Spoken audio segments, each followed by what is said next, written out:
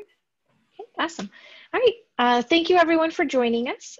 So we're very lucky to have Kat join us. She was actually part of our first initial Suncoast Developers Conference, and she brought up this topic, and a lot of folks haven't really heard about Dox's code, so she was gracious enough to come back and do a crash course for us. Just to do a little intro, I am Catherine Trammell. I'm the campus director at Suncoast Developers Guild. For anyone that's not familiar with us, we are a 501c3 not-for-profit. So we do free community events like this, and we are also a code school. So we do a full month program, or full 3-month program, which is a full stack doing front-end, HTML, CSS, JavaScript. We dive into React. And then on the back end, we use .NET C#. So we are also offering part-time classes. Right now we have a kind of intro to web development that's going on currently, and then hopefully in 2021 we're going to offer some different options for y'all. So keep an eye on our website and our Slack channel. And if anyone's not in our community Slack, I'll post the link into the chat, so you can also join up there to reach out to more community folks. But otherwise, thank you, Kat, for joining us and doing this crash course for us. So I'm going to go ahead and let you take over. Okay, awesome. Thank you, Catherine. Hi to the folks who are here and might also be sort of watching at a later time. Thanks so much for being here. My name is Kat Betwigas, and as Catherine mentioned, I had done a little bit of talking about Dox's code at the most recent Suncoast Developers Conference. My talk at the conference was really just more of sort of sharing my Dox's code experience so far.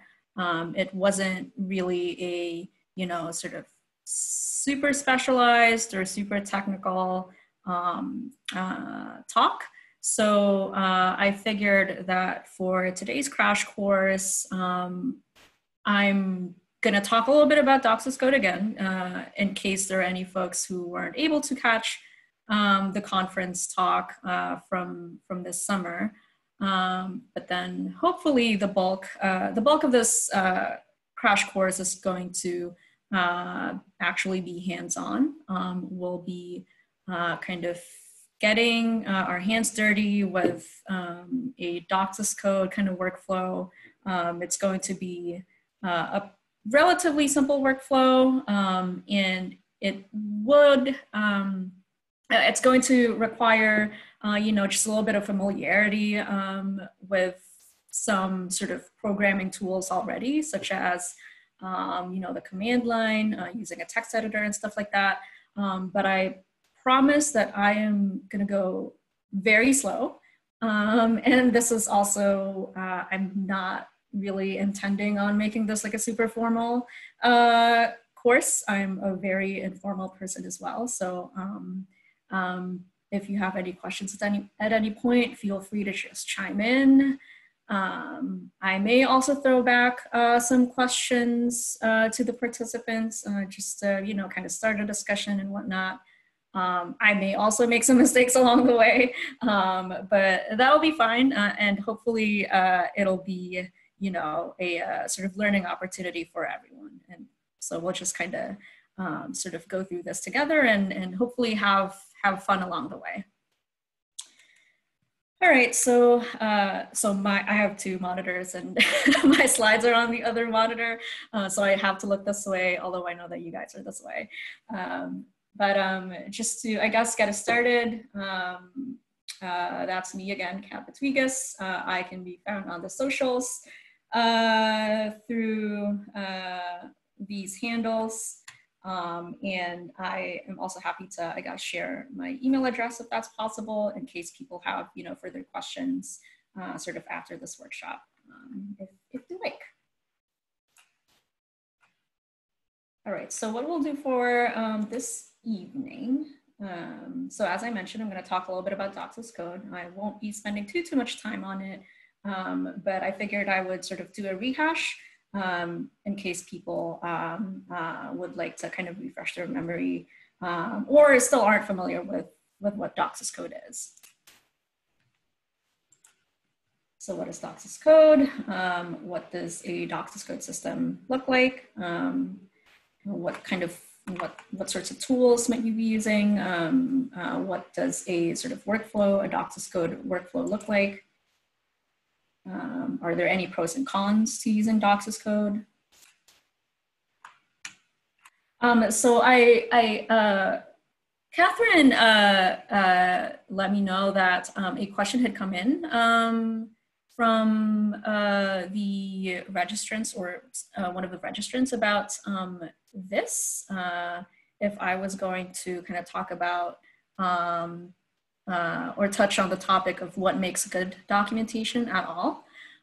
So that is not going to be the focus of this crash course, but it's a really good question. And, you know, obviously you can't really sort of separate a sort of documentation writing system from the idea of like, well, what makes good documentation in the first place? So I'm definitely going to touch on that a little bit, and depending on, you know, how this goes, how much time we have left, we could even sort of turn it into a discussion, because I'm sure I'm not the only person on this Zoom meeting that has, you know, any ideas or thoughts about what is considered good documentation. And after that, we'll go into the hands-on portion. So I will be walking through sort of the Doxys code steps. On the screen, I do have the instructions written down in a GitHub repository that we can look at, that I can share. So in case, you know, people get lost or just want to refer to the thing like on their own screens, that will be made available later as well. And what that is basically going to look like is we'll pretend that we have this existing project that we already sort of started developing.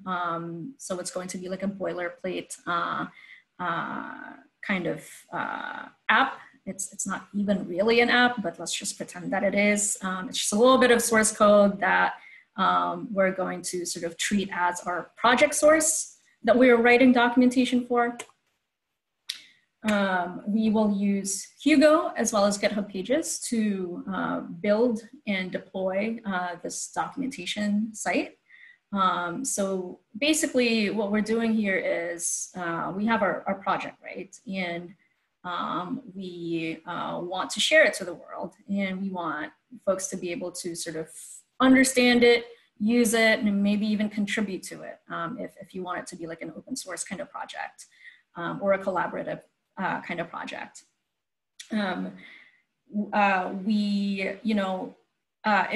If you're sort of putting together a project repository, chances are you might have already thought about, or hopefully you've thought about adding a README to the project, and that's totally fine. And that's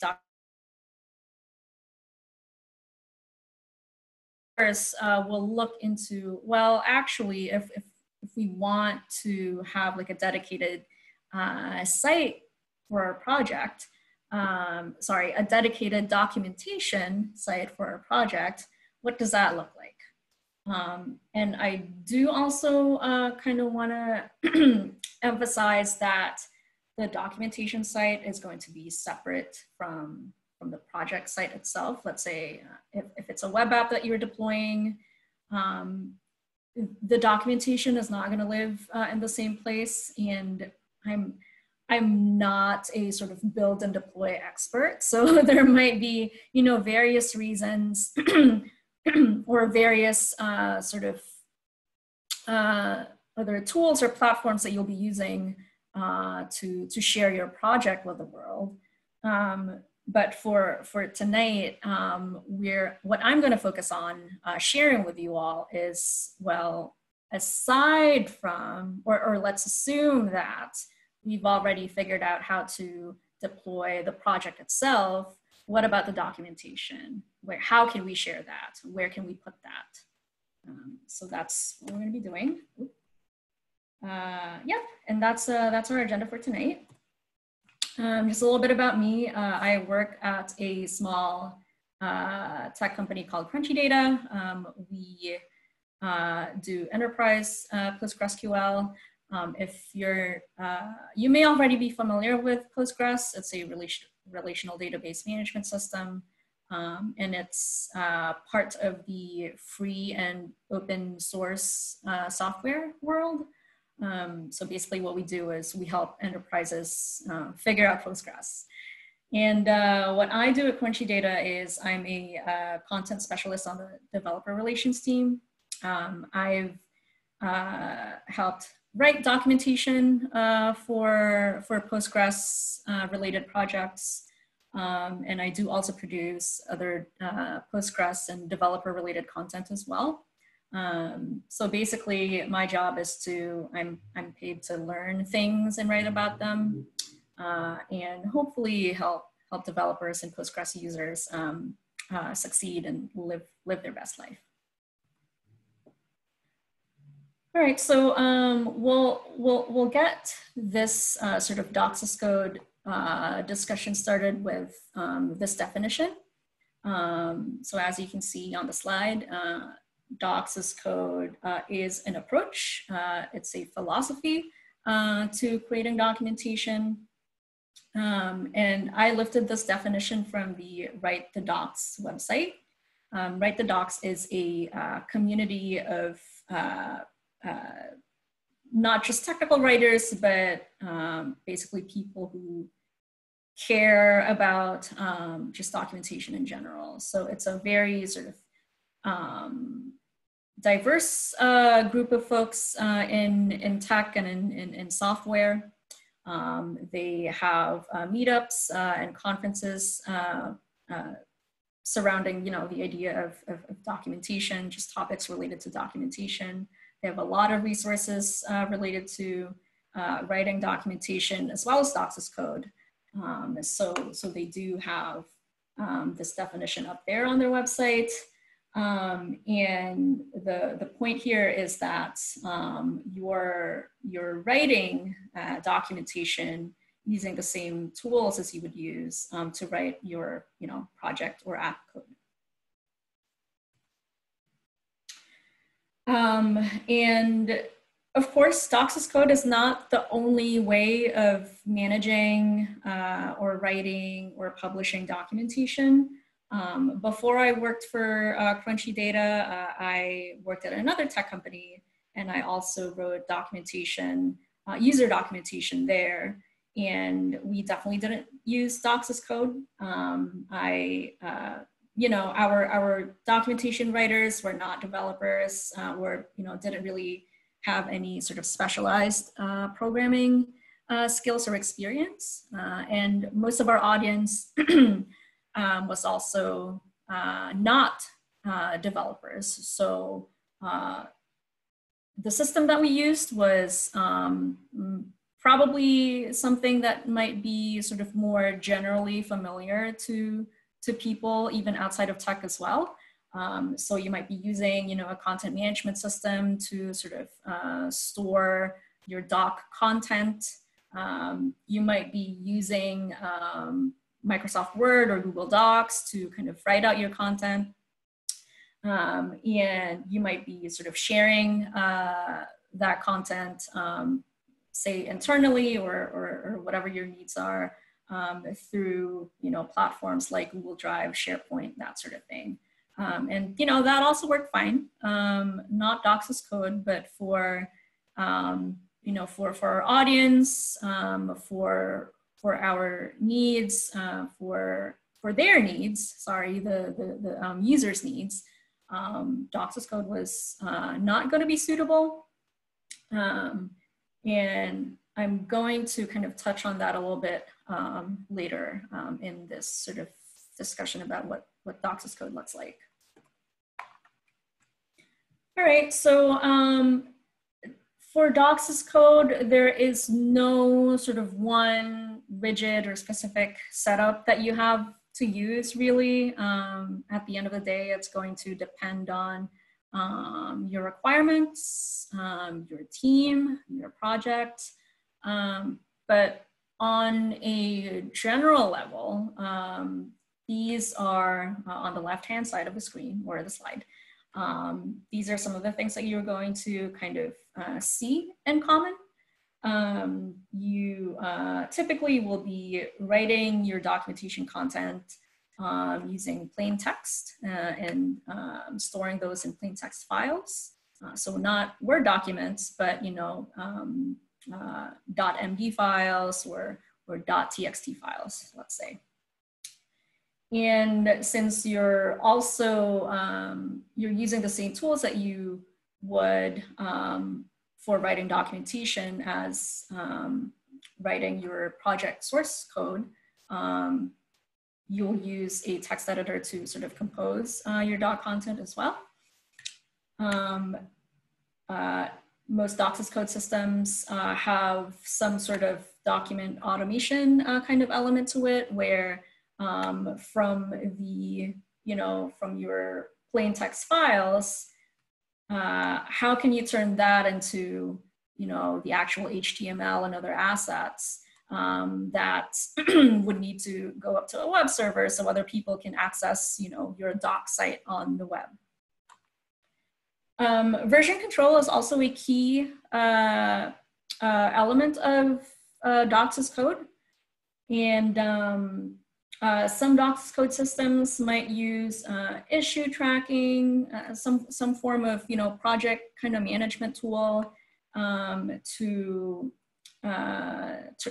figure out who needs to do the updating or what needs to be updated in the documentation. And you might be doing some form of validation on your documentation code for various reasons.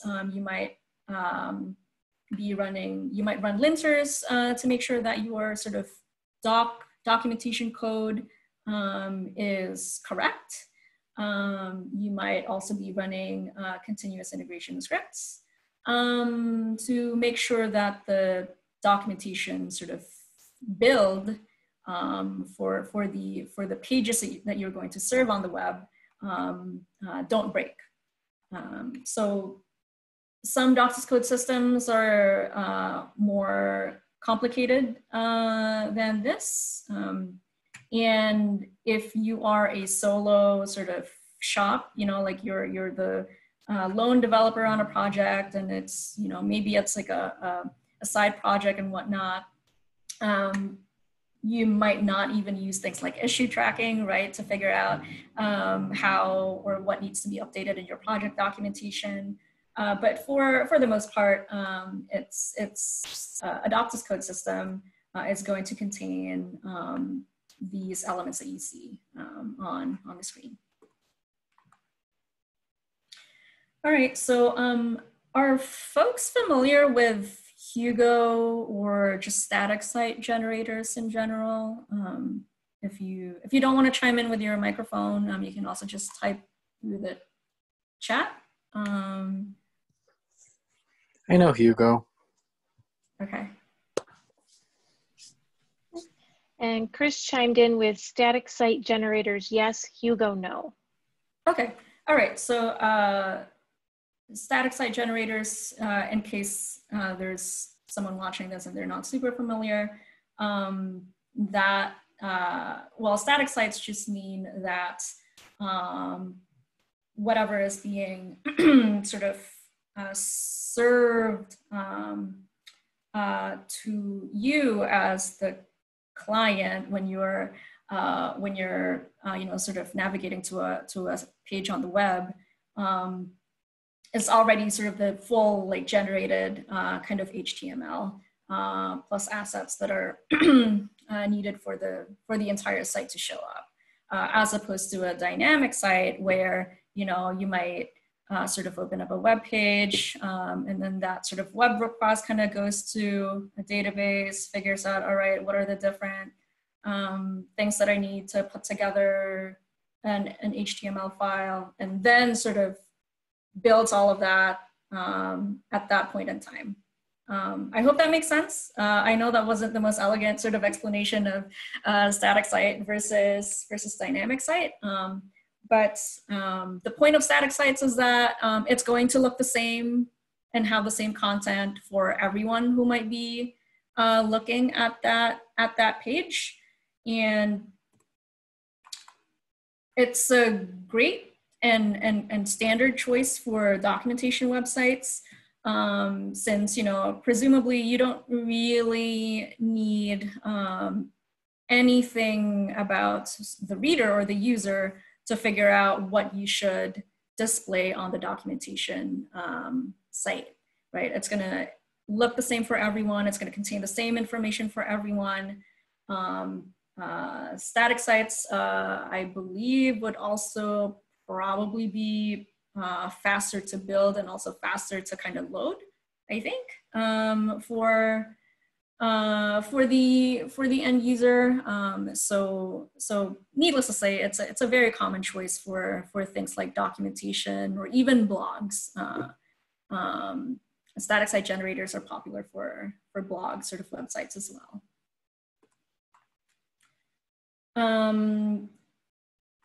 Probably all or the most popular static site generators are going to have the option to add like pre-delivered themes or pre-built themes that you could use to sort of style or figure out, you know, like a look and feel for your site. I'm pretty sure the most popular ones have their own sort of official themes, and I'm sure they also have, you know, some custom themes that other people, sort of external folks may have built as well that you can use. So that really, you know, helps take care of not having to figure out, you know, CSS or styling or anything like that when it comes to your documentation. So that allows you to focus really on just the content. So in addition to Hugo, other popular static site generators are Jekyll and Gatsby. I am told that Hugo tends to be a little bit faster compared to Jekyll. Not super sure how to confirm that. I have used Hugo a lot more. I think Jekyll maybe I only used once really, and I don't even really recall how that went. I've dabbled a little bit with Gatsby, and I think Gatsby is a popular choice for if you want to use React with your static site. It is. Okay, great. And I think it's supposed to be like a static site generator, like plus. Yeah, it's bonkers powerful, but it's also like huge learning curve, and it's big.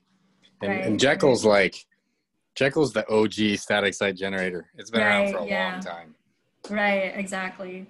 Yep. So to me, it kind of sounds like, you know, Hugo is kind of a decent sort of middle ground between like something that is, you know, widely used, still in active development, but also, I mean, there is a learning curve as we'll see in a little bit, but it's probably, or I don't think it's as steep as Gatsby. But that's just my experience, in my opinion. Yeah, I think Gatsby is one of those things where if you want to do the basic thing, like I have some Markdown files and I want to render a template, it's pretty straightforward. But as soon as you want to have like data coming in from other sources, it can get kind of wild. Would you say that it's like too much if that's all that you want to do? No, because it all kind of stays out of your way. I mean, if you're like a JavaScript person or you're a React dev, it's really a great way to have like pre-rendered React components that like load instantly because they get served up static and then sort of rehydrated into like a living, you know, breathing dynamic client-side page. So it's really cool for all that. So if that fits your bill, then it's great, and it's pretty easy to get started with. Mm-hmm. But if you want to like pull in stuff from this API to generate things, and you have these blog pages, but you also have this thing, and maybe somebody needs to sign up on this form, like better learn GraphQL too, because it's all GraphQL. Yeah, right, So, exactly. Right. Oh well. It all just kind of, I guess it fits its niche really well. Yeah. But and I think Hugo kind of serves a different niche that's also really good for exactly what it is. So. Right.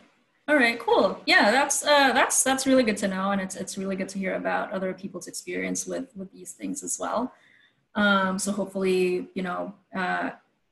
anyone else who's watching this who isn't super sure what to use, hopefully that helps kind of give clarity or a little bit of guidance.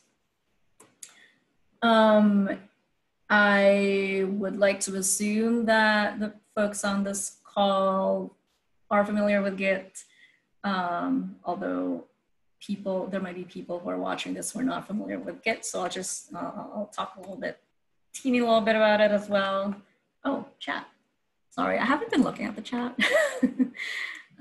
Okay, great.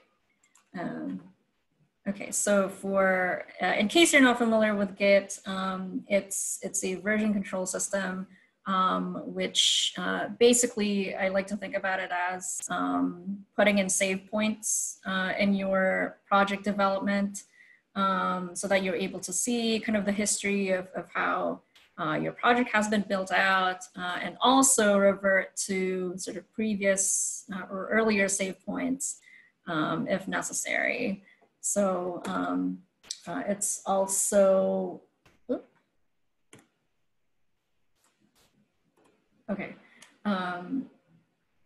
distributed, meaning, well, it allows you to do distributed sort of or collaborative work with other people as well, and still sort of maintain that kind of version history in your project. Docs can definitely go with your Git sort of setup as well, and in Docs code, obviously that's going to be like a key element of what we'll be doing here.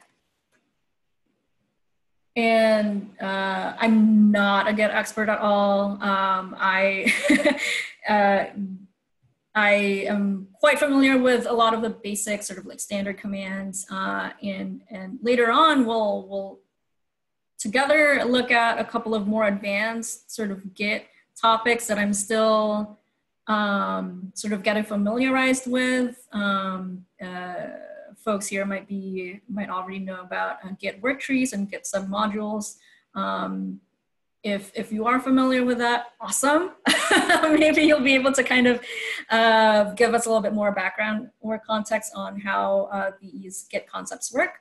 And if not, we'll kind of work through that together and sort of see how those concepts fit in our sort of hands-on portion of this crash course.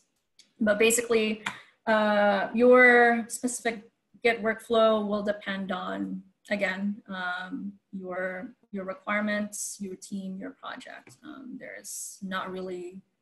There are best practices for sure, but as far as I know, there's not the one like Git workflow that everyone has to follow ever.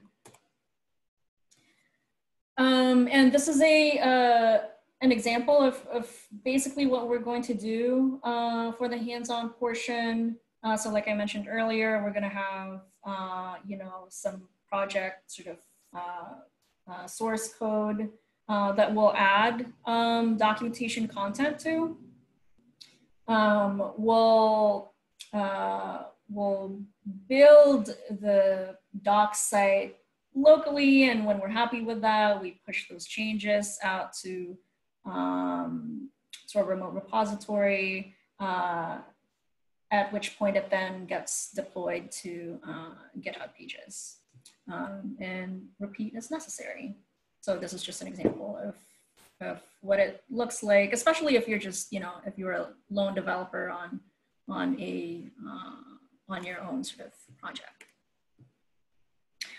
Some resources for docs as code. I won't talk about this too much because we do want to get to the hands-on portion. But it's here on the slide deck for your reference. And my opinion on what makes good documentation, first, is that it should be well organized. And what does well organized mean? There's a structure to it. It's scannable, meaning that when you're looking at the page, you're not just looking at a wall of text, trying to figure out, all right, where is the information that I need exactly? And it's easy to find what you need. So let's say you need to kind of go to some other page or site to download or figure out like what dependencies or how to get certain dependencies into your project. It points you to those resources instead of you kind of having to figure out, all right, how and where do I get them exactly? Well organized, accessible, and I don't just mean, WCAG, I think that's how you say it, WCAG compliant, but also in the sense of, it doesn't need to be full of technical jargon. I personally prefer writing documentation in a personal, more personal tone, using the third person. So I'm saying you, like directly referring to the reader as if I were talking to them in person. That's a personal opinion. I know other people will disagree. And it doesn't, sort of make your user or your reader run away screaming. But what makes great documentation, I think a lot of it comes down to effort and resources, honestly, and that might be unfortunate because there are so many and too many places who just don't have the time or resources, right, to really put together great documentation. There are some places that have been able to manage it, but it requires just a lot of effort. But what I think, how I think those places hit the mark in terms of making great documentation is they really do come from a place of empathy and compassion for the end users. They're always thinking, like, if I were the person reading this, is this actually helpful to me? Is this getting me what I need? Instead of, just kind of writing from your own perspective of someone, who may be super familiar with whatever you're talking about, but then forgetting that your reader might be a lot less familiar about this topic as you are. Pays attention to user experience. So that might come in the form of, just UI design, like on the page itself. And not just, how do I say this? Because I know I'm going to say a double negative, but instead of, well, good documentation is, it doesn't make your users or readers run away screaming. Great documentation, I think, actually helps your users become awesome. They make your users like really engaged and excited about your project. So I think that's the sort of, part of the secret sauce of what makes great versus just good. And this is hard to do. Not everyone is able to do it. I probably am not really able to do it sort of super consistently on the first try for the projects that I work on. But these are, the things to aspire to and keep in mind if great documentation is what we want to write. And these are some of the resources and examples that I like to refer to when it comes to just doc writing and not just docs as code. Write the docs, always first name. Stripe documentation, I would consider it, and I think a lot of people in the tech writing and tech documentation community would consider it pretty much the gold standard in documentation. It really hits a lot of those like great documentation works that I mentioned earlier. And they do actually have, I'm pretty sure they have like a dedicated documentation team with like not just engineers, but also like product managers and like, you know, just different sort of people with a whole lot of knowledge working specifically on docs. So that's why it's so good. And some guides that you can refer to if you would like to learn a little bit about, well, okay, so now I have to write documentation. How do I make this at least good? There are free courses out there. I'm just going to kind of include the Google Tech Writing course right here. I haven't actually done it, but I think I've heard good things about it. Stephanie Murillo is I think she's now an engineering manager at, I want to say Microsoft or something, but she has been a product manager and tech writer at a couple other places before, and she's written a lot of things related to just good not just documentation, but actually good developer content. So I would highly recommend her work if you're interested. All right, hopefully I didn't talk too much. And well, if I did, hopefully our hands-on portion isn't going to take up too much time, but let's do this thing.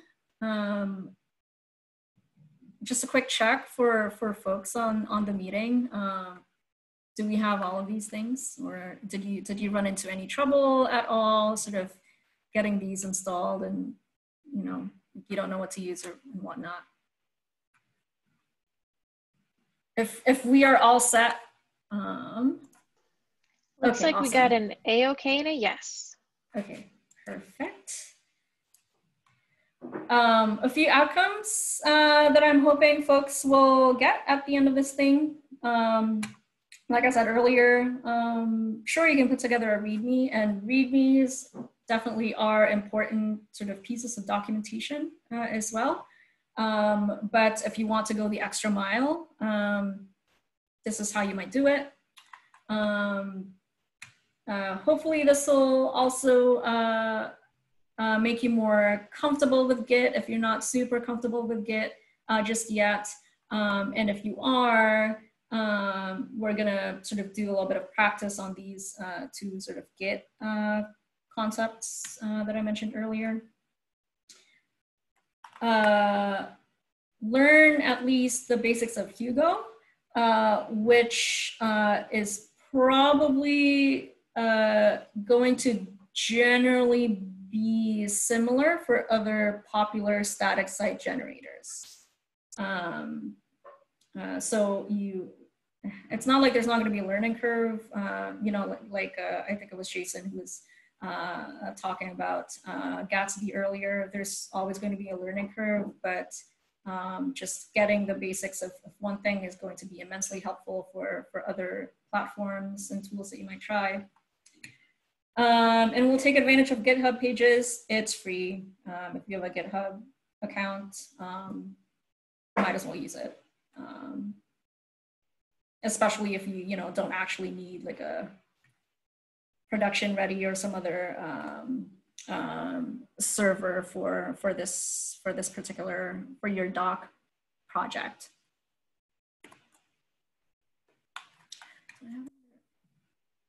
All right, general workflow. How do I guess I can copy this and put this in the chat, right? So that people have access. so people can just click on it. Yeah, if you copy and paste it into the chat, the folks that are with us will be able to click on it. Okay.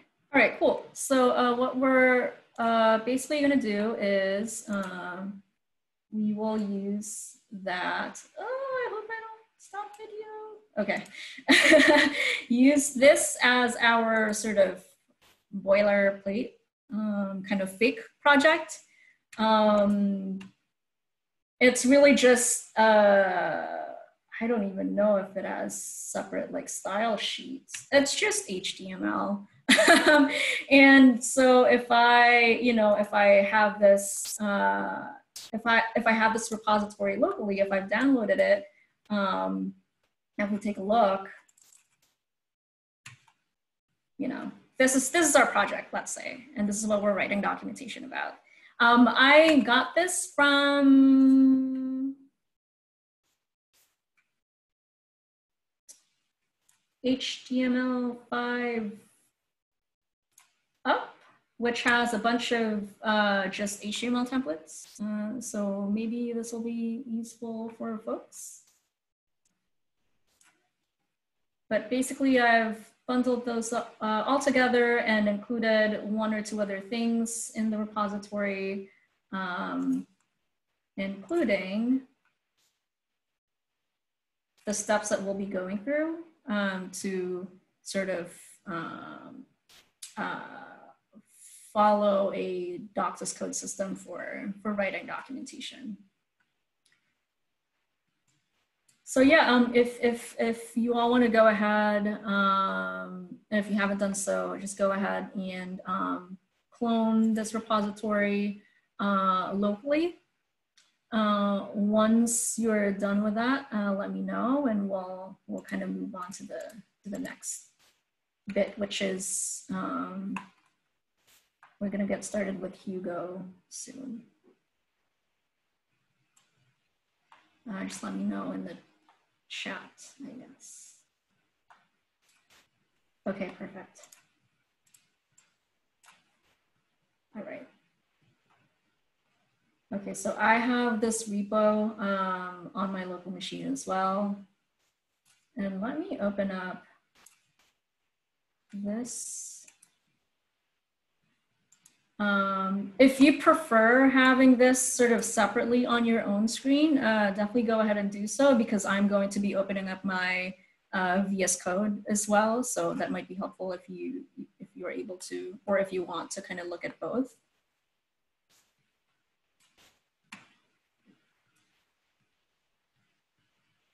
But basically what I'm now going to do is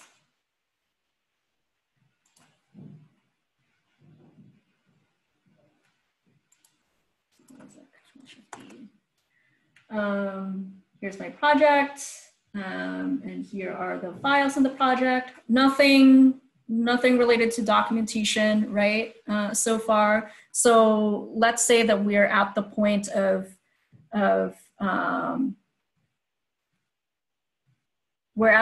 wanting to actually just add documentation and start creating a documentation website for this particular project so we can share it with folks. All right, so this is my setup. It's really pretty simple, and because I don't do a whole lot of complicated coding really, this might be simpler than what you have on your own machine, but basically I use VS Code. I have some linters that help me kind of look out for potential issues with what I'm writing, especially in Markdown. There's a bunch of Markdown linters that you can use to help you keep an eye out for errors and things that you can sort of edit and such. Hi, Kat. Can I have a question? Hi. Yeah. Okay. I see that you have 207 problems. I don't have any. What is the reason you have that again? Oh, these things like proslint and stuff like that? No, what it say problems, 207. Oh, sure. So, I I'm not super sure how it looks for other IDEs or text editors. Are you using Code as well? I have zero problems. Oh, okay. Well, so that's because I have all of these like linters and extensions kind of enabled for my text editor. And what that's doing is actually looking, it's looking at the files. These linters are looking at the files that I have open and basically sort of showing me, oh, hey, I'm Markdown lint. And maybe you should take a look at this particular line in your crash course .md file in your workspace, and change that or update that if it needs to be fixed. Got it. So it's because you're using the Markdown plugin. Yeah, okay. Exactly. Can I have a suggestion? Yeah. If you right-click the crash course.md, the file on the left, where you see in the Explorer, you right-click and you open preview, then it will look the right way. Yeah. Right. Yeah. Exactly. I do also like to have the preview open, and in fact, you can in VS Code, it allows you to do like a split kind of screen. So you can sort of, as you're writing Markdown, you get to see what it actually, or what it should end up looking like as well. Oh. Control-Shift-E isn't working. That's a bummer. So yeah, so this is another thing that I like to do too. But yeah, the preview sort of feature in VS Code is pretty nifty. It's pretty good for Markdown. Thank you. All right, where were we? Okay, so I've got the repo locally.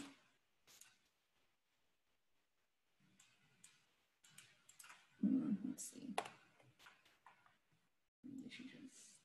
Okay, all right, that's way better. I also noticed, do you all have the main sort of branch for your repository at this point? Because it used to default to, okay, yeah. I don't know when they changed it or what I changed or whatever, but you might be familiar with this sort of discussion or topic sort of happening in the larger kind of tech space in terms of naming things master. And I think GitHub has sort of enabled this thing where instead of getting the master branch by default, it's named main instead. So, so we have main. Hopefully my instructions on here do actually reflect the main sort of branch as well and not master. If there are mistakes, hopefully we'll spot them. But what I'm going to do is I'm going to add my remote repository using git remote on the command line. So are folks okay with doing that for their forks as well?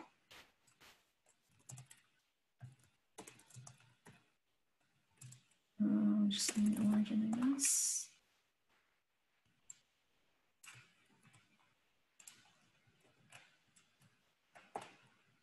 Oh, I already have an origin.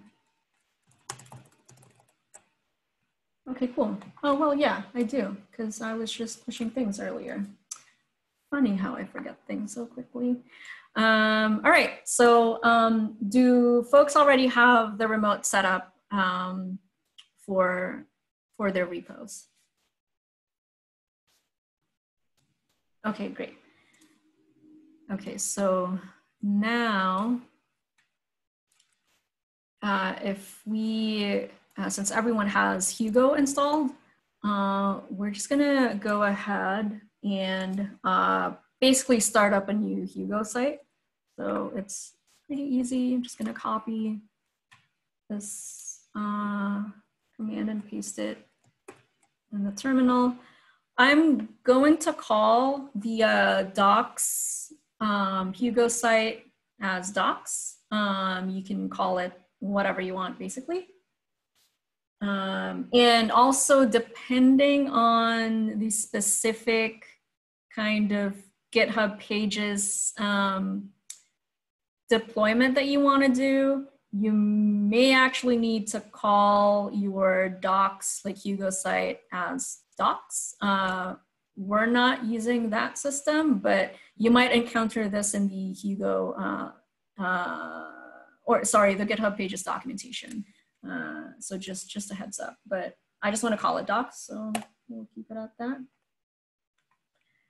And what that will do is I now have a docs subdirectory in my project, and it just contains the skeleton of a Hugo site, basically. There's not going to be any content in it because we haven't added anything. There isn't going to be a theme just yet. We're going to need to add that later. But basically, when you create a new Hugo site, it'll give you the skeleton of what you need for that site using this Hugo new site command. All right, so I'm going to navigate to that subdirectory. And you might have a different preference for, how often you want to do commits and stuff like that. I'm just going to do one at this point because I want to add this to my version history, but if you want to leave it for later and bundle it with other things, other updates that you did, it's also fine.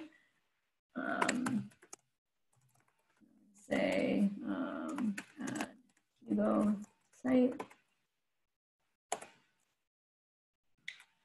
Oh, there. Okay. Are folks okay with what they saw just now? And are you able to see my terminal actually? If that was too fast or if you have questions, let me know. All right, so I've added that to my project history.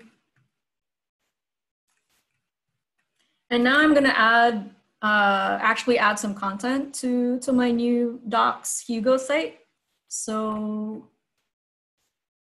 let me copy and paste this in. So I have to run this in the docs directory because this is where, Hugo lives, basically. I think that if I try to run like Hugo commands in the top level of the project, it's probably not going to work, or it's not going to work as expected. So just make sure that you're that you've navigated to your Hugo site within your overall project. What I'm doing here is I'm adding a new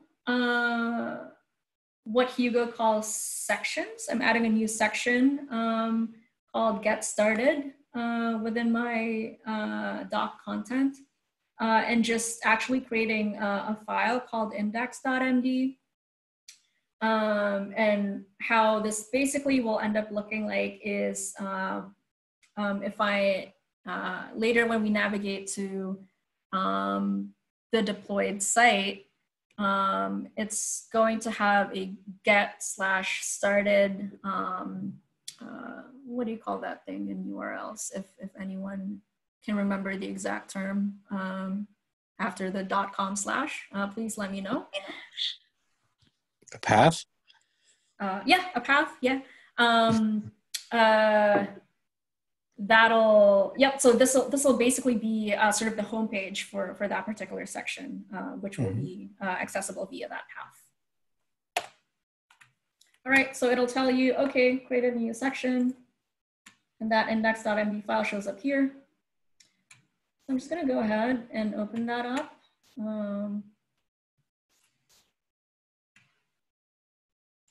Actually, I wanna stop this. Oh, I didn't know you could have more than, well, I guess that makes sense. All right, let's close these.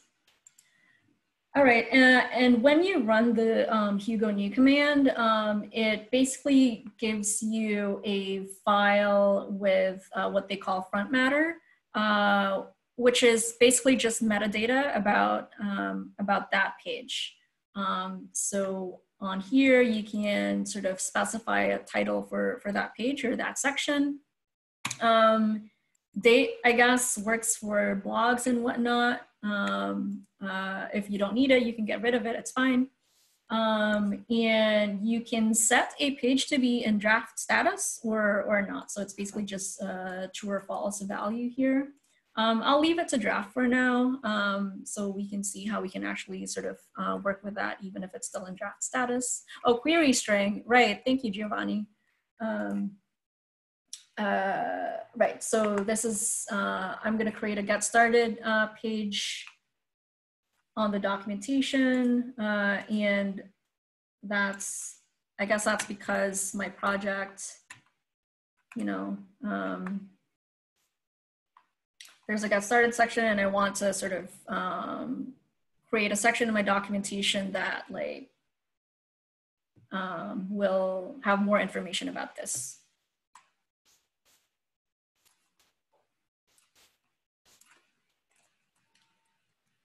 So I'm gonna add just one line. You can add whatever you like if you're following along.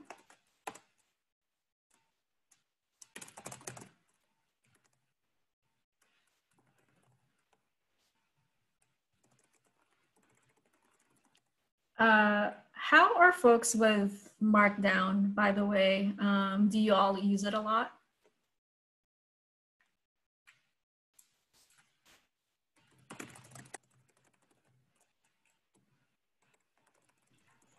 I know at SDG we use it for our handbook and a lot of our student things that we put out there for them. Okay. All right.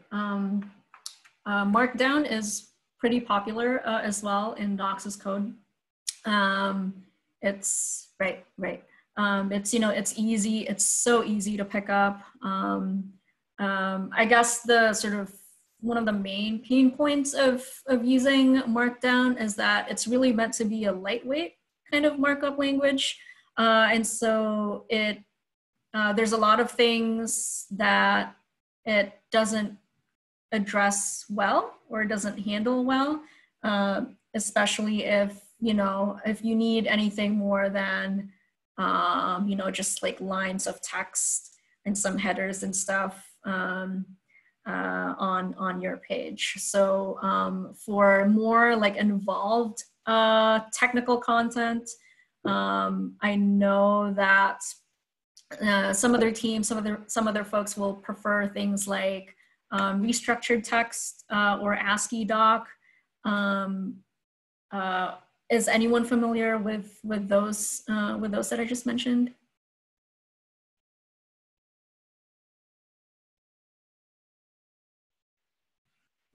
No. Okay, sure, that's fine. So I'm not an expert in any of those. I'm just like vaguely sort of familiar with them. But basically, I mean, it's still Docs's code. You're basically writing your content in plain text files. But I think the ASCII doc and restructured text can be a little bit more powerful compared to Markdown in the sense that it allows you to do things like, what's the term I'm looking for? Content reuse, which is, let's say you want to have, you know, like a bunch of content that you want to kind of publish in many different sort of places and layouts. Markdown doesn't do that super well on its own. I think you can probably come up with a hacky way to do that, but and it's doable. But I think markup languages like restructured text or ASCII doc are a little bit better equipped to do that sort of out of the box. So those other languages or those other systems, I think they are preferred by like more sort of serious technical writers, like if companies have like that using that instead of Markdown. I find that Markdown is fine for a lot of cases and a lot of uses, but it does have its limitation. It has its limitations, so it's good to know what the other options are. And slightly higher, I believe, learning curve for those other two compared to Markdown as well. Okay, this is the content that I want to add to my documentation. Great. Quick question. Yeah. Can I use ASCII doc or text, what was it called? Restructured text? Restructured text with Hugo? With what, sorry? With Hugo? Oh, yeah, I think so. Off the top of my head, I don't actually know for sure, but I know that Hugo works with other these other languages as well. So I'm pretty sure you can. Okay, thanks. All right, so, okay, I've added content to my documentation, hooray. So with Hugo, you can actually sort of do a preview of your site locally by running the Hugo server command. And if we add the capital D switch, that means include pages and draft status as well. So let's see what happens if we run this. So it'll tell you where you can go to view the site locally.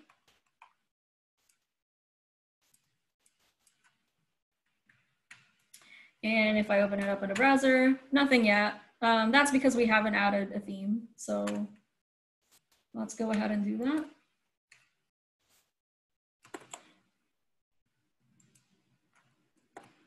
And it'll sort of let you know when you run Hugo server as well. There might be like things.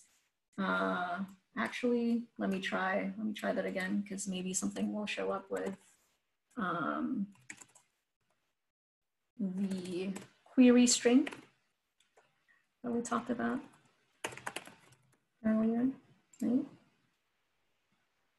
Get started.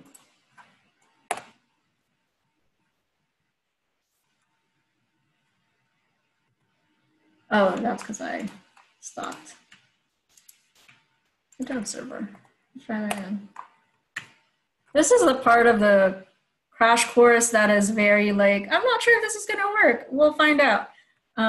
So if you're following along, let me know if that's not working out for you, or if you're seeing something different. And if you want to move faster as well, feel free to go ahead and do that. But basically, this is a very sort of going to be a free-flowing kind of portion of tonight's course. All right, that didn't work for me. So I'm going to go ahead and add in a theme.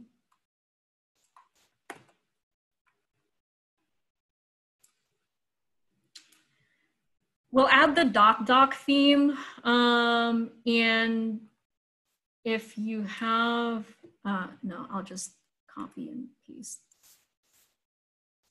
this in the chat. So this is the documentation for this Hugo theme, but the actual repository is found. Let me get this to you all as well. Can be found here. So I'm going to paste in this git submodule command in the terminal. And again, not an expert by any means in Git or in Git submodules. But basically what a submodule is it's kind of like having a Git repository within a Git repository. And what that, and the way that you can think about it, I think, is that that submodule is kind of like a dependency in your project. So, you know, someone else could be doing active development on this particular project and whatnot. If you've added it as a submodule in your project, you'll be able to either pull in those sort of updates on that repo, right? Or you can choose to leave it as is. So I think the way, or the reason that it's a recommended sort of practice with Hugo themes. There are other ways to add a theme to your Hugo project, but I've seen quite a number of themes sort of saying, just add this as a Git submodule, it's the best way.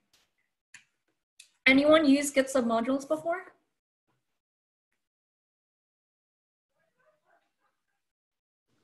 Yep, extensively. Okay, awesome. What do you, what's the most frequently used that you've seen so far? Usually, like if we want to break a kind of big project up into smaller separate repositories. Mm-hmm. So an example might be on our website, on the Suncoast Devs website, we have a code of conduct that predates that website by a lot. Like the repository is just the code of conduct. It goes back to like 2015. Mm-hmm. And rather than put like a copy of it in the repo for our website, I embed the code of conduct itself, which is really just a repository with a README and a Markdown file that has the actual code of conduct in it. And we embed that as a Git submodule. And then I use Gatsby to pull that in and render it as a page like any other.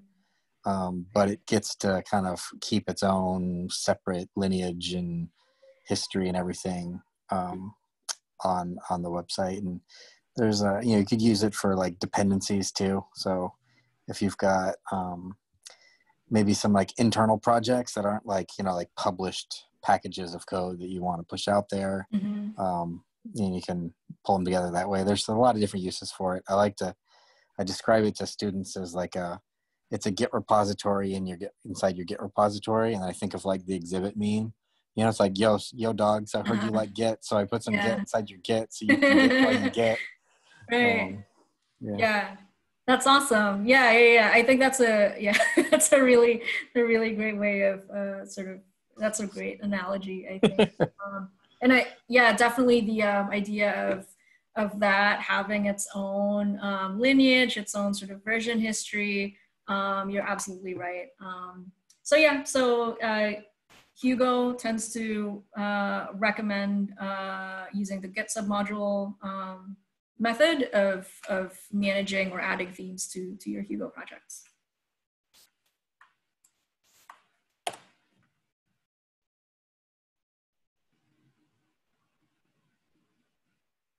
All right, cool. And I think I have to do these things as well, like actually initialize.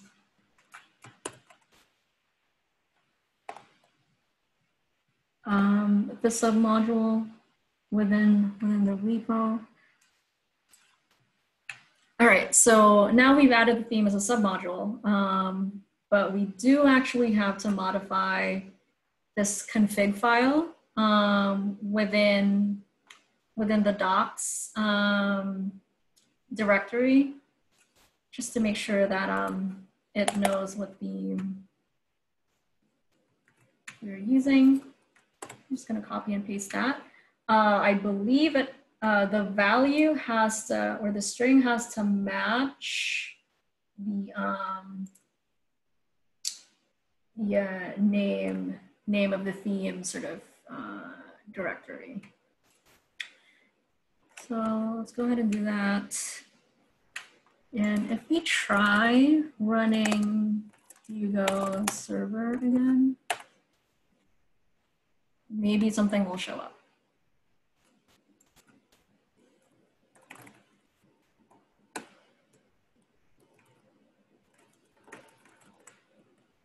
Hey, I got something.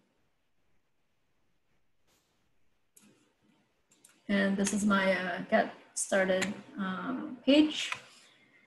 Hugo has this, I don't know what to call it really, but index.md versus underscore index.md. Basically, these index files have specific kind of functions or uses for Hugo projects.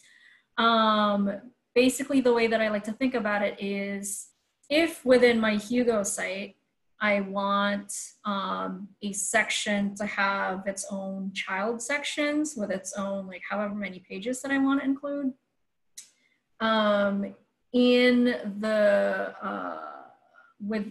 within the top level of that particular section, I have to have an underscore index.md file as opposed to just index.md.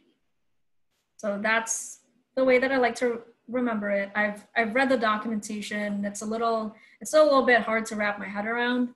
I don't know if anyone else is familiar with it, but basically there's index.md versus underscore index.md that absolutely matters in Hugo. And that has to do with the way that they want you to organize your content within the project. But for me, I just want to get started page. I don't need it to have multiple sections. I just want it to have the one page. So this is going to work totally fine. All right, so now I think I'm pretty happy with this.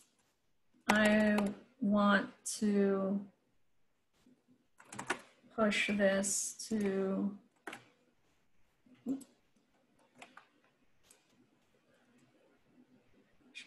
I just want to push it to my fork. So I'll just go ahead and do that.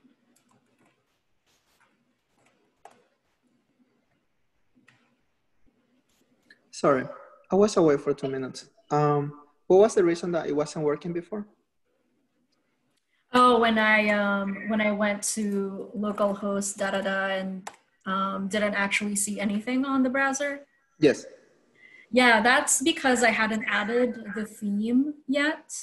In order for Hugo to basically build the pages as they are going to be served to the browser, it needs to know what theme you're using so that it's able to actually sort of build, you know, the HTML page or pages, the different style sheets that you'll be using and whatnot. So yeah, so if you don't have a theme, you need to add it in order for the pages to actually render. And the way you added the themes was? And the way I added that was I used, so I added it as a git submodule first. I ran this git command, run these other commands after doing git submodule add.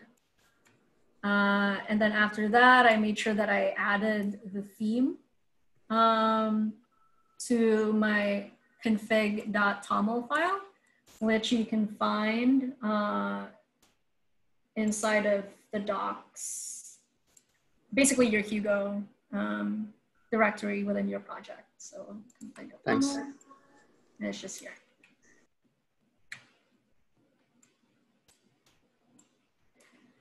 All right. Okay, we have about 30 or something minutes. That might actually work out fine. All right, so now let's say, okay, I've written enough stuff and I want to actually publish my documentation to GitHub pages. So Hugo, as well as GitHub, they do actually have documentation on how to do that. GitHub pages, I think by default, or just out of the box, you can use Jekyll with it, which, you know, is fine as well. And for this crash course, I could have used Jekyll, but I'm just a lot more familiar with Hugo, so that's what I went with. But you can use other static site generators for sure with GitHub pages. And Hugo has docs specifically for deploying your Hugo site to different sort of platforms. So Netlify, Firebase, all that stuff, in addition to just GitHub pages. But okay, I want to deploy my doc site because it's looking really awesome and I want people to read it. So the first thing that I want to do is make sure that I've updated my base URL value in the TOML file. So what I'm actually going to do here is, this is wrong, but we'll just use it as a kind of learning point for the course, because I frequently find that if I make a mistake over something and then I fix it, it's easier for me to remember like why I had to do it this way. Where is my...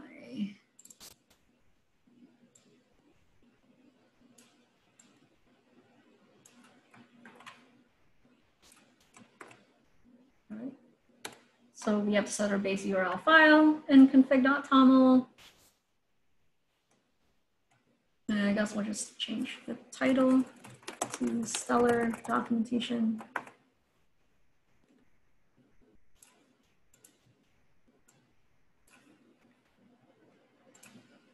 And let me double check that I've changed it to, yep. So now I'm going to do an actual Hugo build.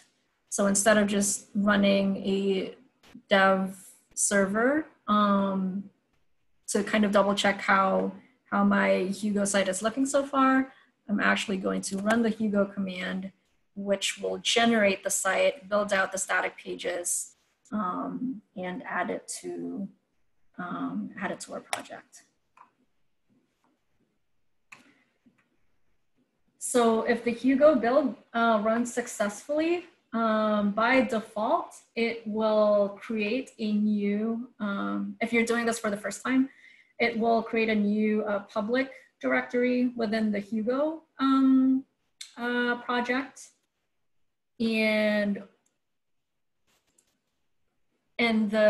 So what we're actually going to do, I'd mentioned this before, what we're going to do in terms of deploying to GitHub pages is, well, there's a couple of options. You can keep things to the master branch, or you can have a dedicated GH pages branch to keep track of your site build and deploy history separate from the rest of your project code. I've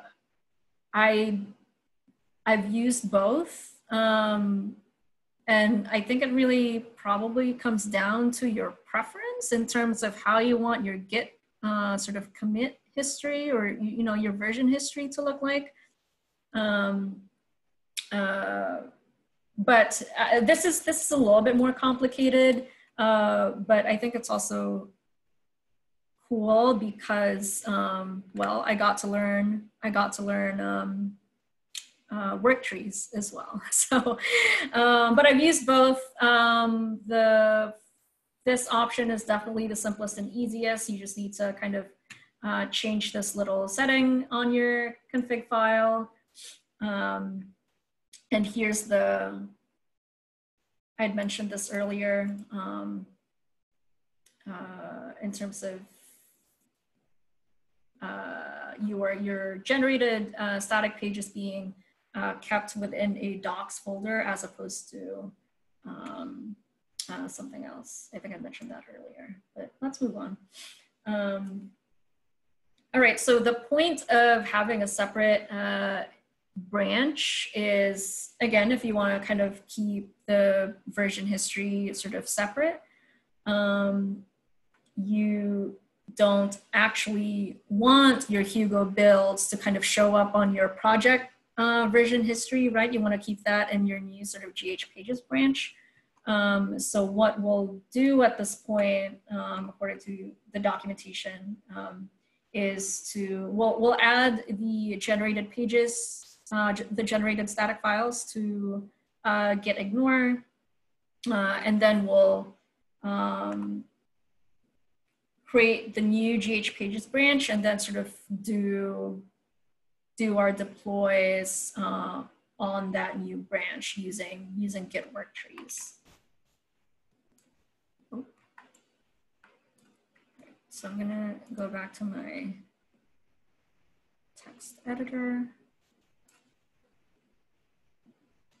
and let me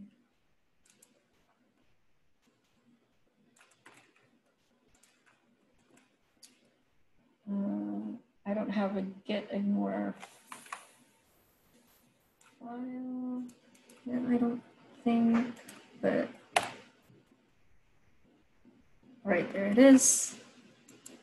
So this will kind of exclude the public folder from getting pushed back up to your fork or to your remote repository. And we'll create our new GH pages branch.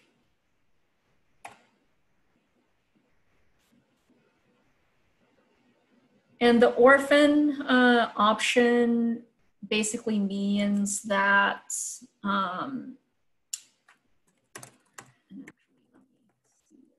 right.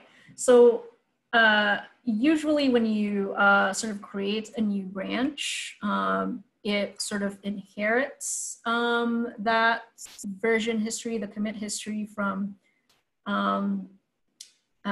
where you're creating the new branch off of.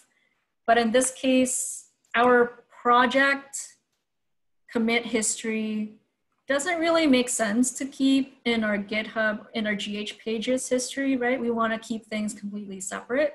So we're going to have an orphan Git branch that has its completely, its own version history that really doesn't have anything to do with what you might be doing in terms of developing your project.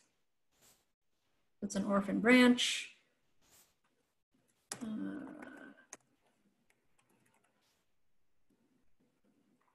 I think this, I forget why I need to do git reset hard, but it is in the documentation, so I do it.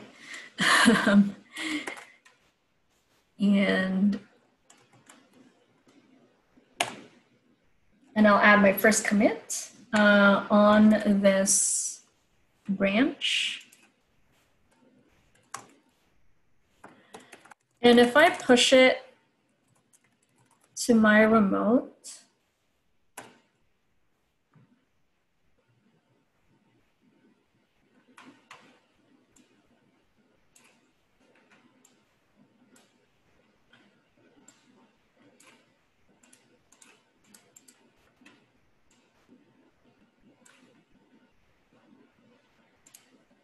just pulling this up now.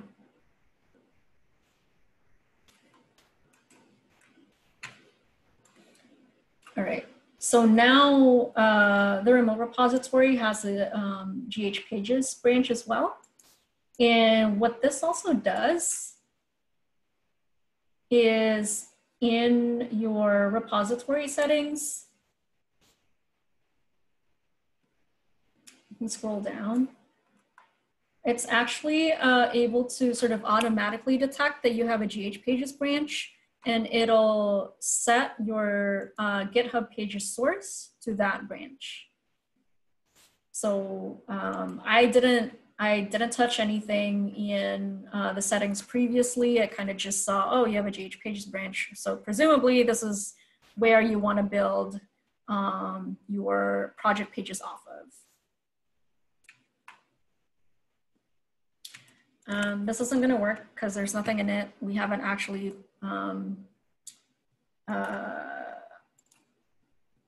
sort of built or added or generated Hugo static pages to it yet. So let's go back to our terminal. Oh, I'm pulling up my steps again.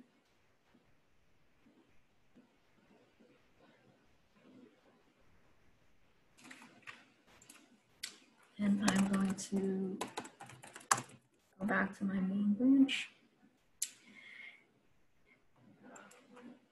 and add a work tree. But first, I think I need to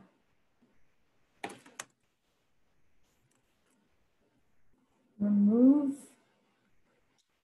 my generated Hugo sort of files. Right. From here,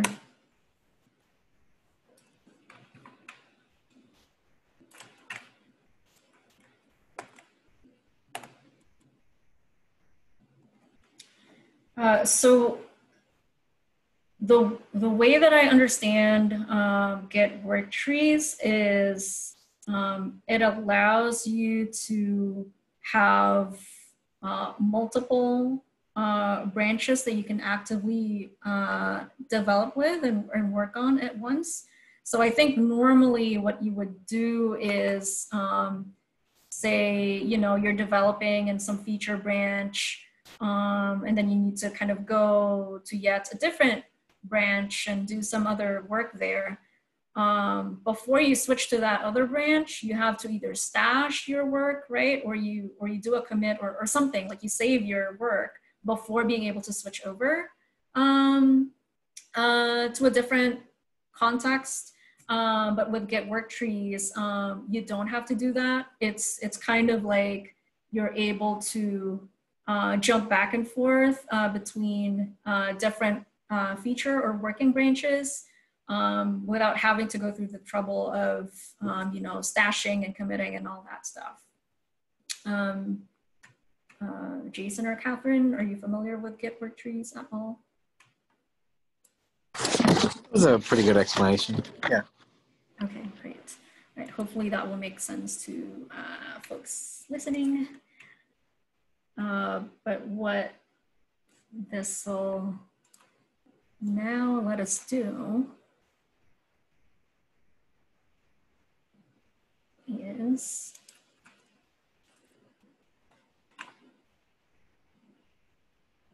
running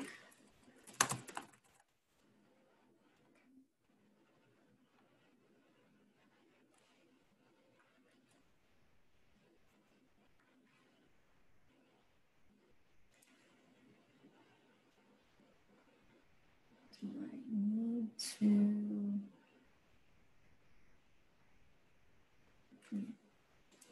okay, let's run a build. So while we're on like the root of the Hugo project, we can see that we're currently on the main branch. But if we navigate to the public directory, it just automatically knows that we're on a different branch. And if we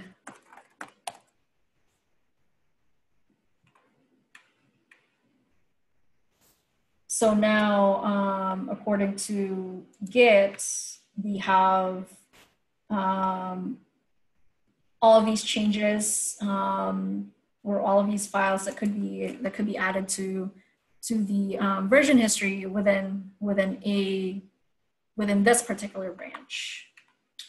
Not super sure that I missed something. Maybe I did, but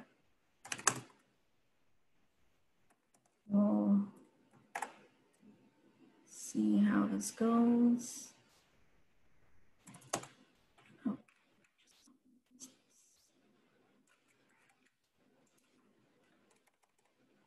So I've run another Hugo build, or maybe I didn't actually. Oh yeah, right. So I ran a Hugo build, added that to my GH pages, or I'm gonna add that to my GH pages branch history. And now if I push this up to my remote,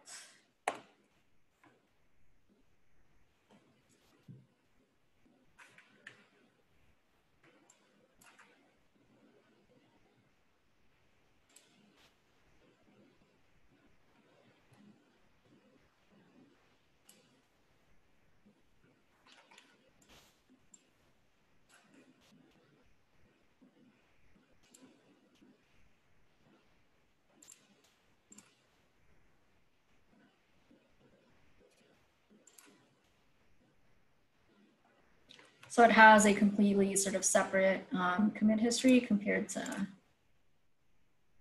main. And if we go to our project page, maybe something will show up.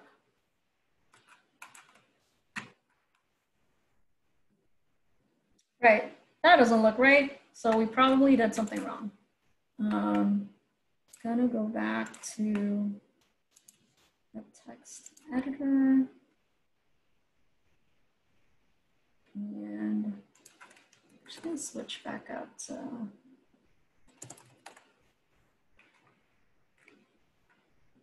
main.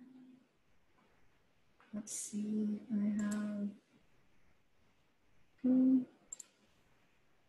oh, well.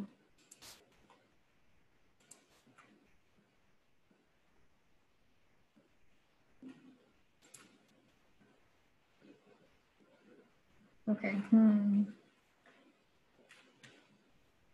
Didn't do this earlier when I tested it, but it's fine.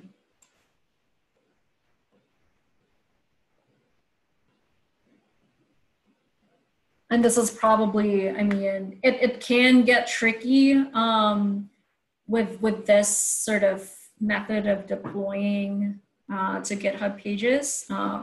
Git work trees took me a really long time to sort of get used to and wrap my head around. So you may encounter what I'm encountering now, which is, well, what the hell happened? I thought I'd changed or updated my config file. So not to worry, that's like totally normal. And let's see where things are. And I know you can do things like, run git diff and stuff like that. I need to get better at that stuff too. So Git can really help you out in these sorts of situations where, something went wrong and you're just not quite sure. You have like a feeling that maybe you did something in this particular place, but you're not sure. If you learn Git well enough, it will save your butt. And this is not just a developer thing, but if you're going to be someone who uses a Doxys code system, maybe as a developer relations person or a technical writer working with a team of engineers, really learning Git is so worth it. It is confusing, and I have not met anyone who has said that Git is easy or intuitive necessarily, but it's a powerful tool. and it's a really good tool to sort of have under your belt. So that's my little spiel about Git while I try to remember what I need to do in this situation. But if anyone already knows what happened, feel free to let me know. But I do know that I need to change this. Oh, so much for that learning point that I wanted to show earlier. I don't think there's any time, so I'm just gonna go ahead and put in the correct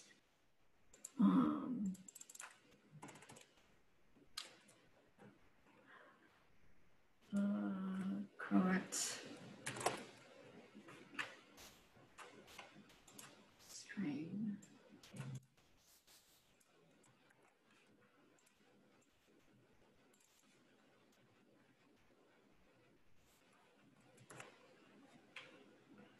Great.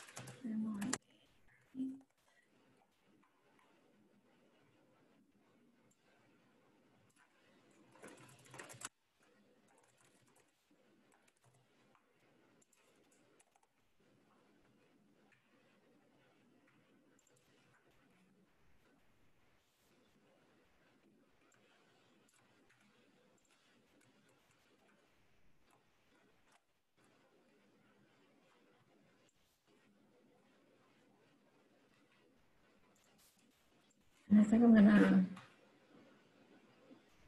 you know what, I'm just gonna add another page to my docs site,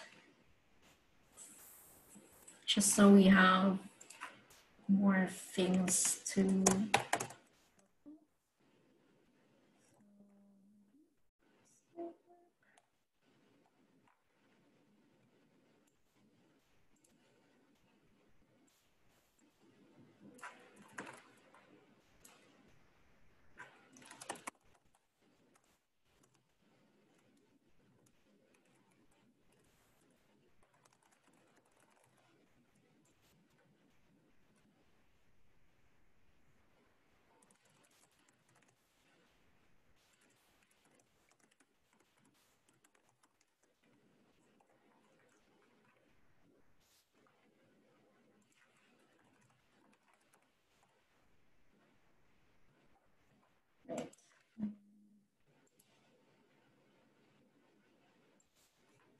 Oh, okay. So I think when I ran the Hugo build earlier, because config.toml didn't have the theme value, I wasn't really able to sort of do anything in terms of generating the pages. So what I'll do is, do I still have?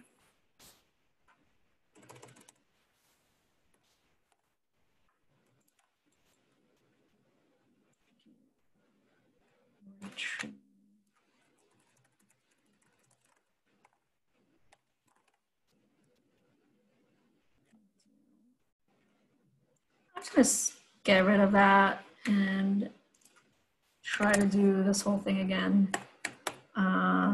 Since we have a little bit of time left. Git work tree prune is going to get rid of, I thought it would get rid of the work trees that you've added. Maybe I need to do I need to delete? Need to delete.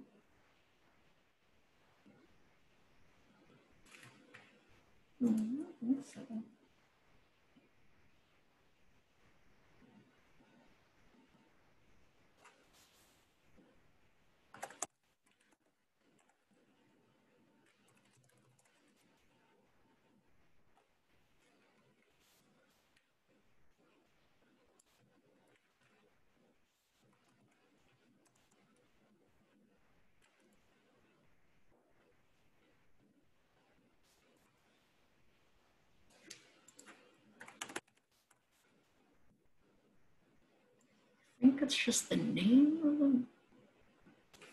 I'll try that.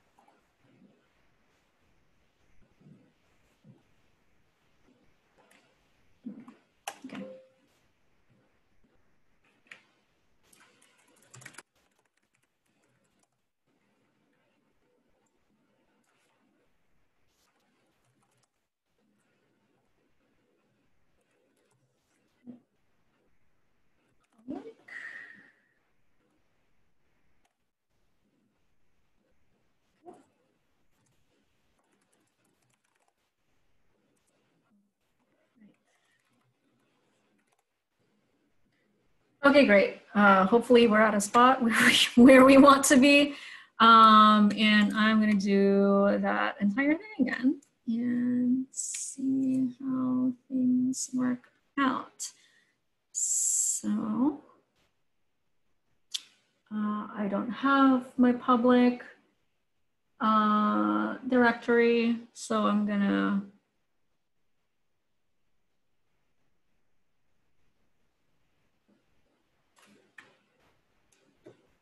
I think I could probably just do this.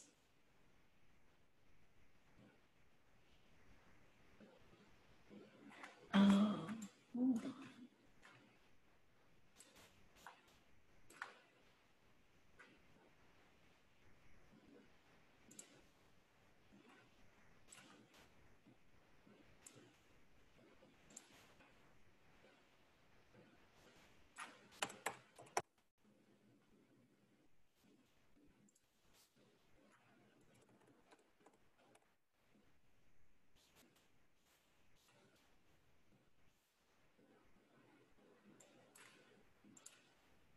Sorry, I'm trying to pull up. Okay, here we are. Okay, I probably did something wrong in the where I generated my Hugo site and was also trying to add the work tree because it's looking like, yeah, basically I want this to have my generated pages like HTML, all the style sheets and all that stuff. And we clearly don't have that here. So I'm just gonna try again and hopefully I'll have enough time to figure that out before we have to run.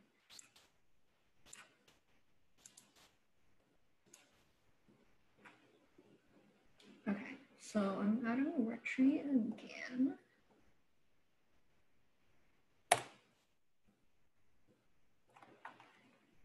So my public folder has showed up again and it is now reflecting what I have on my GH pages branch in my remote repository. So now I think if I run the Hugo build again,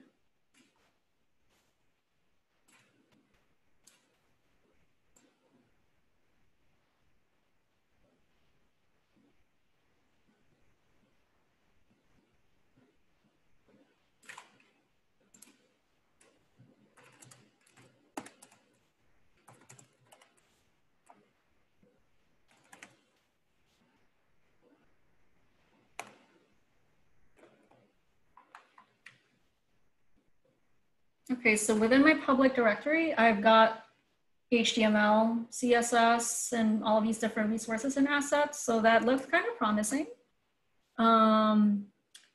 So now if I kind of jump over to my GH pages branch, and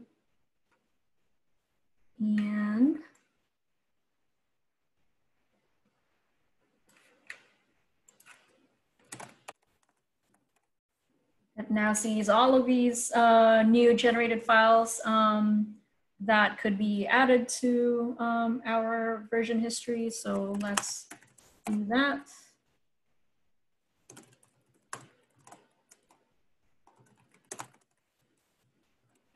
You may prefer to use a more meaningful commit message, but this is just what I'm going to go with for now. And I'm going to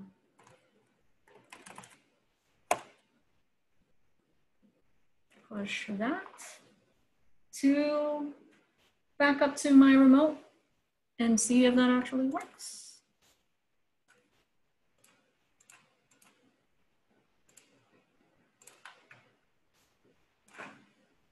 Okay, so if I look at my repo on github.com. I think this means that the site is building. Anyone more familiar with GitHub might be able to confirm or correct that. Is it yellow? Yeah. Yeah, it usually means there's some sort of build task going on. Right. Right. I'm more familiar with it in issues and pull requests when there's like continuous integration stuff set up, but I think you're correct there.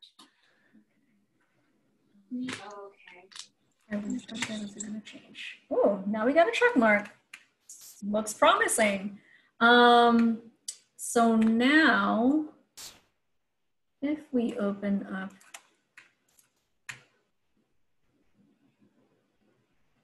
I don't think that's what I wanted to see.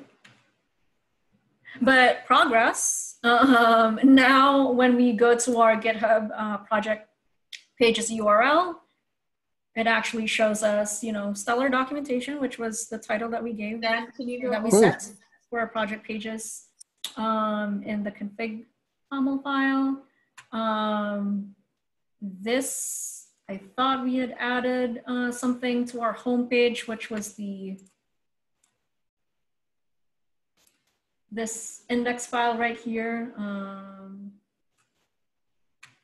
But that didn't work, but no big deal. And if we go to this section, that didn't work. But we have a website, has got some errors. It's live. It was able to build. So I think we're just going to take that as a win, especially since we're reaching the end of this crash course. But I guess I'll just say like one more thing, and then we can wrap this up. Is that okay? Yeah. Okay. All right. Great. So so just as, you know, writing your project code or developing your projects, you're gonna run into this sort of stuff, right? Where you thought you did something or changed something and it didn't quite work, so you're gonna have to go back and basically troubleshoot, figure out what went wrong using tools at your disposal, such as, you know, Git and all of that stuff, and then try again. In a Doxys code system, you know, if you're already a developer, this sort of mindset or this process should be kind of familiar to you, right? And, you know, if you're not currently a developer, and, you know, this entire thing might look so complicated and so just way, you know, it might be flying way over your head, and that's totally fine. We all start somewhere, and this is by no means, I mean, this is a relatively simple Doxys code workflow that I've demonstrated here, but I wouldn't necessarily call it as just super easy and something that you can sort of pick up right, you know, on the first try, just like coding. But hopefully this has shown you some helpful things. Namely, you know, if you have a GitHub account and you are sort of storing or kind of sharing your project code on GitHub, you can take advantage of GitHub Pages. It's totally free. And it is a great way to sort of host things like documentation. You can use it to host your portfolio and stuff like that as well. So this is just an example of how you might be able to take advantage of GitHub Pages. And we also saw basically how to build a Hugo site using the command line. I don't know if Hugo has like a GUI kind of interface, not sure, but it does require, you know, using the command line and running commands off of that. Hugo does have documentation, so, and the quick start is also like a great way to just kind of get a feel for basically what you need to do in order to get things up and running. So hopefully this was helpful in terms of seeing how, relatively straightforward it could be to just get an entire website up and running. It doesn't have to take super long. You don't have to code a whole lot of CSS, HTML in order to do this kind of thing. We saw a couple of, more advanced, hopefully helpful and cool Git concepts with submodules and work trees. And yeah, I guess it's mostly it. It's a bummer that I wasn't able to actually get this to work, but oh well, that happens. But I do have, and I can include this in my slides as well. I have an example of something that I actually published using this exact system and this exact workflow that I tried to demonstrate today. So I can include that in the slides and people can take a look, and I'll share the repository as well, and this reference with the steps that I took for the workflow, in case people wanna take a look at that and try it on their own time. Awesome, thank you so much. Thank you, Catherine. Right, and I'll just, I guess I'll email you these resources and materials, and we can get them shared. This is great, thank you. We use Gatsby instead of Hugo, but other than this, the workflow is the same for our student handbook. It's basically a repository full of Markdown files, and then squirreled away in one folder is the actual website project code. But for people contributing, it's just folders and folders full of Markdown. And the last week, I spent a couple hours training my mom, who has like a court reporting, legal secretary kind of background, and she's gone back to school to get a degree in technical writing. And I'm like, hey, I got some stuff that none of us are writers. Can you help out? And so she's going to start going through and helping us with writing style and grammar and clarity and highlight areas that we could improve if it's somebody with a technical background needs to do the writing. But as far as the workflow and contributing, she's 60-something-year-old woman with no tech background who's killing it. Learning. She did her first pull request last week, so yeah, that's so awesome. And I do think that, like, in case there are folks out there who might be watching this at a later time and go like, oh, like I don't actually know if I want to be like an engineer or whatever, but I do like writing and I am interested in tech. This is absolutely like one way that you can get into this space. Right? Like you don't have to be a developer necessarily or an engineer or whatever in order to have a career in tech. And this sort of stuff, like this workflow, like you said, it's really pretty standard. It's pretty common. And if you're able to kind of build, like a sample static site and be able to show that off, and also, of course, like demonstrate like, writing skills. This is like, this can get you through the door, even if, you don't necessarily know like JavaScript or React or whatever. This is a great way to kind of get in. Absolutely. Alrighty, that's it for me. Thanks so much. And yeah, and I'll include my email address as well in case people kind of wanna get in touch or reach out through there. Great, thank you so much. Yep. All right, thank you, have Kat. a good night. Bye. You too. Bye. Thank you.